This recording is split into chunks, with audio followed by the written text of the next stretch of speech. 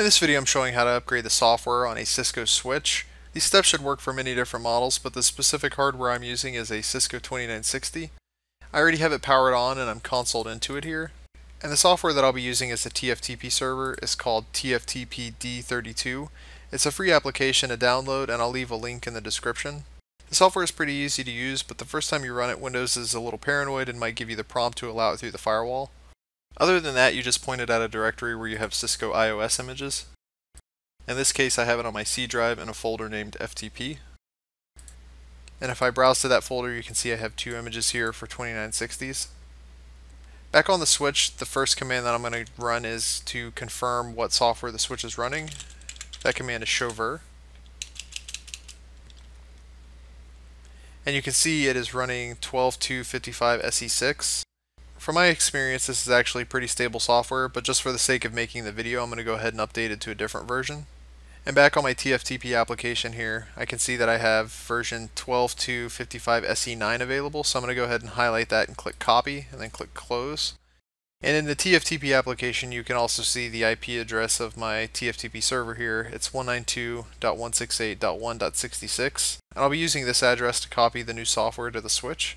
Back on the switch, the command to do that is copy tftp://192.168.1.66/ and then paste the name of the image, and then space flash as the destination, and just hit enter. And we can use that as the file name. And now back on the TFTP application, you should see that it tries to start the transfer. It always seems to fail the first couple times, but eventually it gets up and running. Even though there's plenty of bandwidth available between the switch and the server, it does take a couple minutes to complete, so I'm going to go ahead and fast forward through this. So back on the switch here, we can see that the software has successfully completed copying. Now if I say show flash, then we can see that the image is successfully on the switch.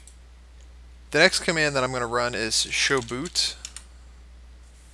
This command shows that the current boot image is the 12.2.55 SE6.bin image and the directory with the same name.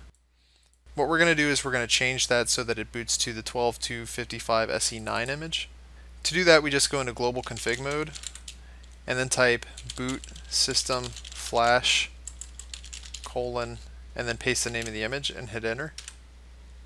And then we can go ahead and save our config and reload the switch. And since reloads can also take a few minutes, I'll go ahead and fast forward through this as well. And immediately when the switch starts booting, you can see that it's loading the new 12.2.55 SE9 image. Alright, so the switch has returned to the press return to get started screen, so I know it's booted up and ready to go. I'm going to go ahead and log into it now. And now that I'm back into the switch, I can run the showver command.